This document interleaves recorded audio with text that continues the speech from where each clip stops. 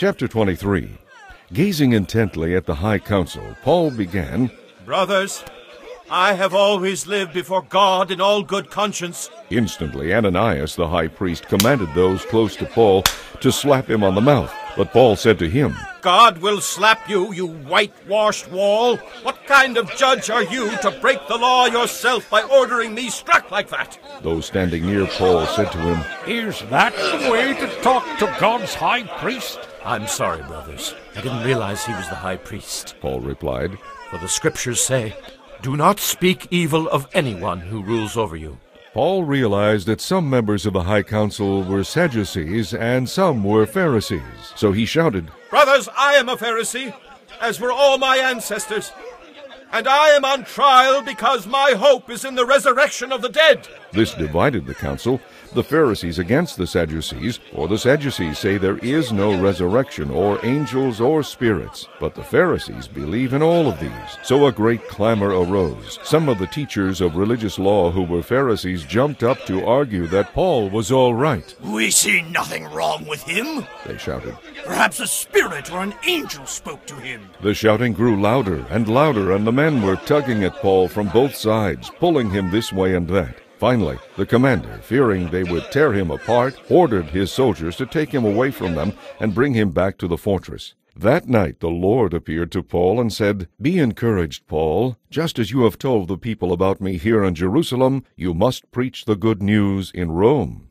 The next morning a group of Jews got together and bound themselves with an oath to neither eat nor drink until they had killed Paul. There were more than 40 of them. They went to the leading priests and other leaders and told them what they had done. We have bound ourselves under oath to neither eat nor drink until we have killed Paul. You and the high council should tell the commander to bring Paul back to the council again, they requested. Pretend you want to examine his case more fully. We will kill him on the way. But Paul's nephew heard of their plan and went to the fortress and told Paul. Paul called one of the officers and said, Take this young man to the commander.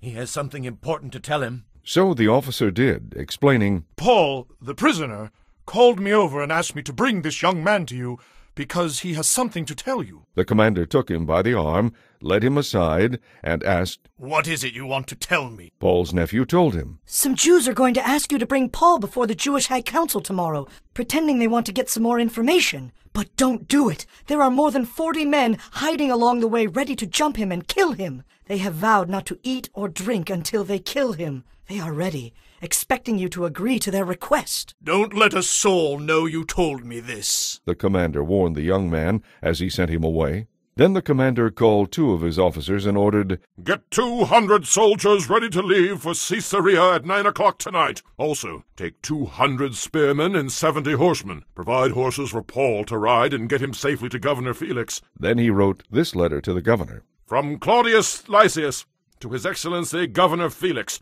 Greetings! This man was seized by some Jews, and they were about to kill him when I arrived with the troops. When I learned that he was a Roman citizen, I removed him to safety. Then I took him to their high council to try to find out what he had done.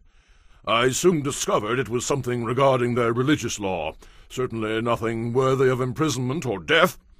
But when I was informed of a plot to kill him, I immediately sent him on to you.